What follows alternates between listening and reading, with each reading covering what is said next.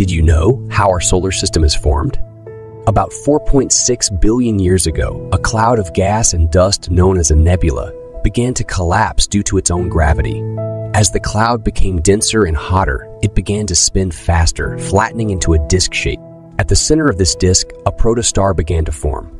As the protostar grew hotter and denser, it triggered nuclear fusion, releasing an enormous amount of energy. This became our sun. Meanwhile, the material in the disk began to clump together due to gravity, forming small objects called planetesimals. These planetesimals collided and merged over time, forming larger and larger objects. Some of these objects became the planets we know today, but not all of the material in the disk ended up in the planets. Some became the asteroids and comets that orbit the sun, while others were ejected from the solar system entirely. And it all began with a cloud of gas and dust, collapsing into the beautiful and complex system we call home.